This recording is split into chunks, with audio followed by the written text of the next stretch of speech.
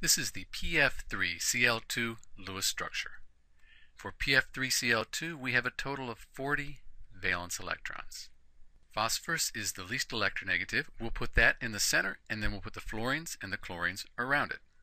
We have 40 valence electrons for the PF3Cl2 Lewis structure.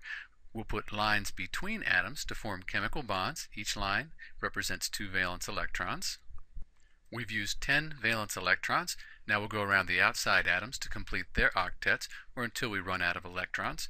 So we have 10, 12, and 40 valence electrons. So at this point, we've used all 40 valence electrons for the PF3Cl2 Lewis structure. Each of the atoms on the outside, the chlorines and the fluorines, they have 8 valence electrons, so their octets are satisfied.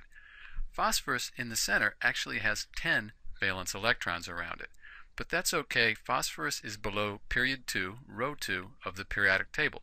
It can have an expanded octet.